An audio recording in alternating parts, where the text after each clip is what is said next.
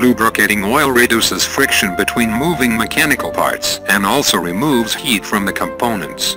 Marine engine is subject to load variation during maneuvering and in rough sea, which causes heat to generate and temperature to increase. This heat is removed from the lube oil by a cooler to prevent both breakdown of the oil and damage to the mechanical components it serves. This is accomplished by controlling the flow rate of the lube oil with a temperature control loop. The temperature control loop consists of a temperature transmitter, a temperature controller, and a temperature control valve. The lube oil temperature is controlled variable because it is maintained at a desired value or set point. Lube oil flow rate is the manipulated variable because it is adjusted by the temperature control valve to maintain the lube oil temperature. The temperature transmitter senses the temperature of the lube oil as it leaves the cooler and sends an air signal that is proportional to the temperature controller. Next, the temperature controller compares the actual temperature of the lube oil to the set point, the desired value. If a difference exists between the actual and desired temperatures, the controller will vary the control air signal to the temperature control valve. This causes it to move in the direction and by the amount needed to correct the difference. For example, if the actual temperature is greater than the set point value, the controller will vary the control air signal and cause the valve to move in the open direction.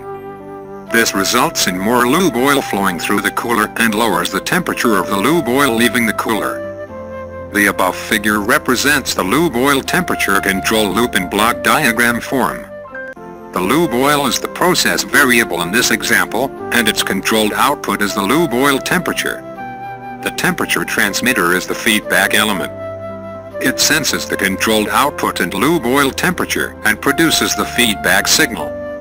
The feedback signal is sent to the summing point to be algebraically added to the reference input, the set point.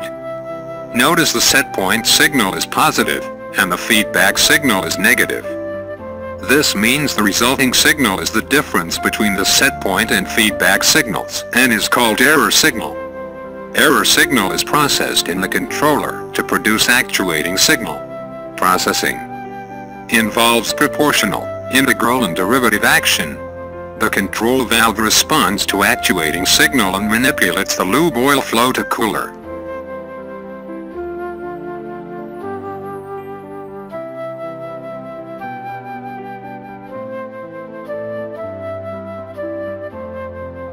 Above figure shows typical lubrication control system for slow-speed marine diesel engine.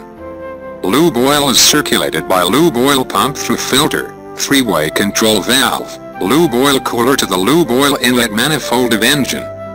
The three-way control valve passes and bypasses the lube oil cooler the amount of oil depending on control signal from the controller.